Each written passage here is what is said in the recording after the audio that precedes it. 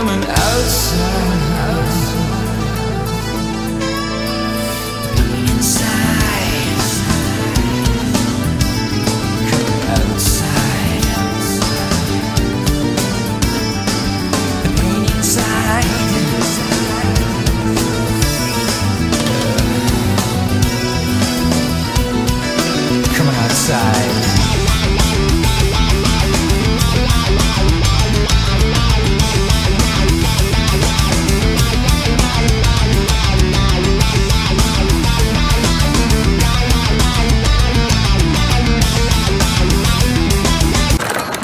They took Jesus to the high priest, and all the chief priests, the elders, and the teachers of the law came together.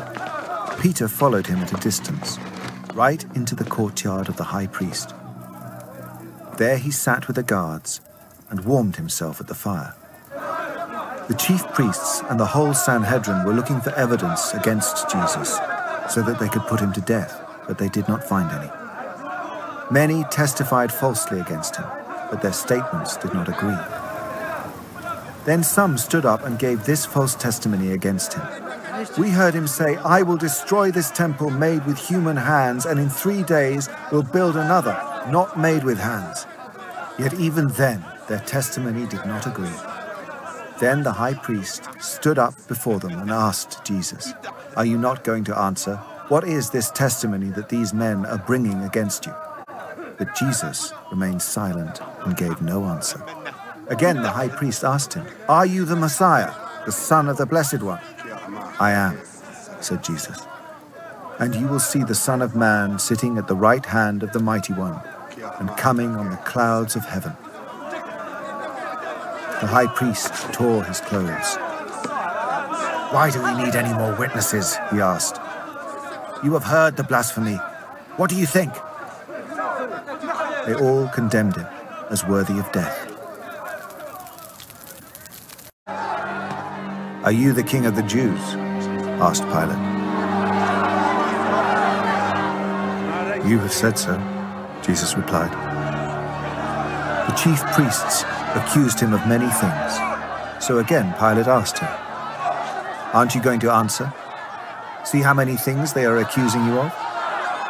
But Jesus still made no reply, and Pilate was amazed. Now it was the custom at the festival to release a prisoner whom the people requested. A man called Barabbas was in prison with the insurrectionists who had committed murder in the uprising. The crowd came up and asked Pilate to do for them what he usually did. "Do you want me to release to you the King of the Jews?" asked Pilate, knowing it was out of self-interest that the chief priests had handed Jesus over to him. But the chief priests stirred up the crowd to have Pilate release Barabbas instead.